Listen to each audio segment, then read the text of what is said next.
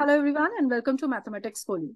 In this video, I'm going to take a question from the combined concept of coordinate geometry and calculus. The concepts that we are going to use here are from the chapter straight line, hyperbola, and in calculus, I'm going to use the geometrical meaning of derivative. Here in this question, you will see that how observation plays a major role in the proper interpretation of the question. So let's start this beautiful question. So question says something like this कि find area of triangle, फिर से area of triangle आ गया. Find the area of triangle formed by 3 lines. Okay, अभी 3 lines से बनने वाला triangle का मतलब है कि either you get the vertices and solve it, or you get one vertex, length of the base, half base into height का concept भी use हो सकता है. But अभी तो we will proceed and check what actually we have to do here. So they are saying that L1 line तो बहुत ही fixed line है, y is equals to x plus 1 हमारे पास आ गई है. The second line that we have is y is equals to 3 minus x. So better write it as x plus y is equals to 3 only. Third line में there is some issue कि अभी slope नहीं पता चल रहा है, slope निकालना पड़ेगा. This is equals to f dash 1 plus root 13 into x minus 1 minus root over 13. It looks as if we are writing down the tangent line to a curve f of x. Okay, this is just the feel I am getting here. It's not necessary that this line will be tangent. Tangent के लिए क्या क्या चाहिए?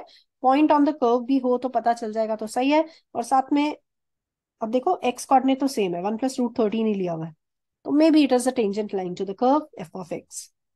Okay, what is the function f of x by the way? You can see that f of x is x square minus 2x minus 10 divided by root over x square minus 2x minus 6 and then minus 2.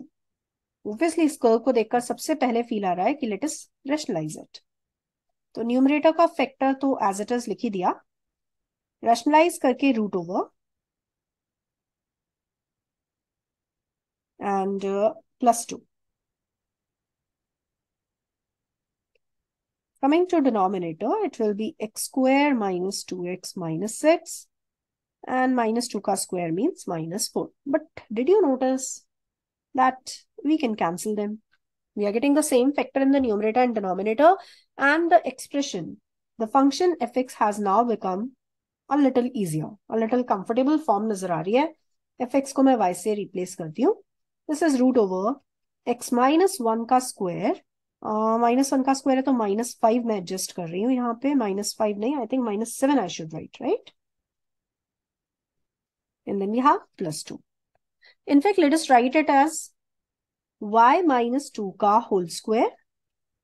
This is equals to x minus 1 का whole square minus 7. Or in fact, notice this point. It is x minus 1 का whole square minus y minus 2 का whole square is 7. So basically, this curve is nothing but a standard hyperbola having center at 1, 2. Right? ये तो एक hyperbola की equation आ गई हमारे पास. If this is a hyperbola, so I just want to check. I was getting the feel that this line is tangent to the curve. So let us check. ये तो ठीक है, 1 plus root 13 पर हमारे पास tangent line का ही slope है. But are we getting these two coordinates? Or are we getting this point lying on the curve? तो x को 1 plus root 13 लिखकर देख लेते हैं. When you write x is equals to 1 plus root 13, तो ये 13 minus 7 कितना बन जाएगा? 6. 6 का मतलब root 6. So y is equals to 2 plus minus root 6. So 2 plus root 6 is a point on the curve. Yes. So see, we have a point on the curve and slope of the tangent. So it is nothing but, this third line is nothing but a tangent line to the hyperbola. Right? तो 3 lines है जिसमें से एक line जो मुझे दी गई है triangle बनाने वाली, that is nothing but tangent to the hyperbola. Okay fine, let us go ahead and trace it. एक छोटा सा कर्व ट्रेस करते हैं जस्ट फॉर कन्वीनियंस. ठीक है, हाइपरबोला का सेंटर इज, जो सेंटर हमें दिया गया है that is 1, 2. Now I'm going to trace its asymptotes also. So what are going to be the asymptotes of this hyperbola? As you can see, the asymptotes are going to be, I'm going to write it over here. Y minus 2 whole square is equals to x minus 1 का square. यानी ये लिखा y minus 2 is x minus 1. और y is equals to x plus 1, एक asymptote आ गया, and second asymptote will y minus 2 is minus x plus 1, यानी ये कितना आ जाएगा, x plus y is equals to 3. So if you notice these equations now, then these are nothing but the remaining two lines given in the question.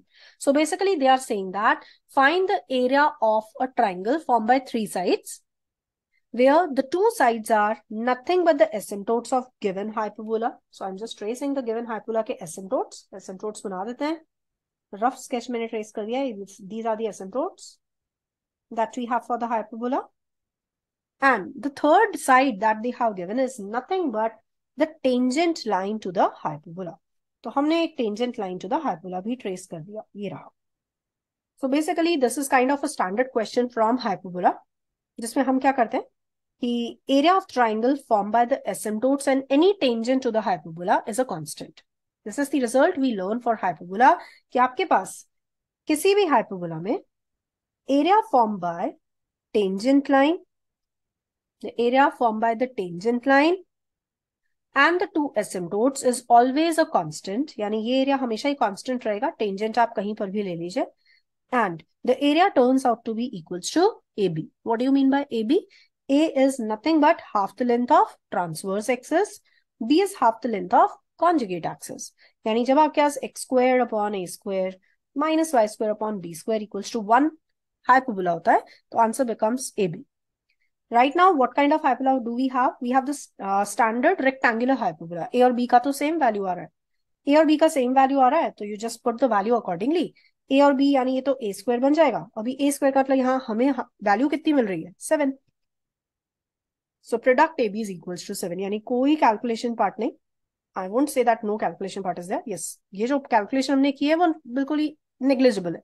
So negligible calculation part is there. But yes, the observation is a must thing. If you want to solve this question very quickly, आपको vigilant रहना पड़ेगा.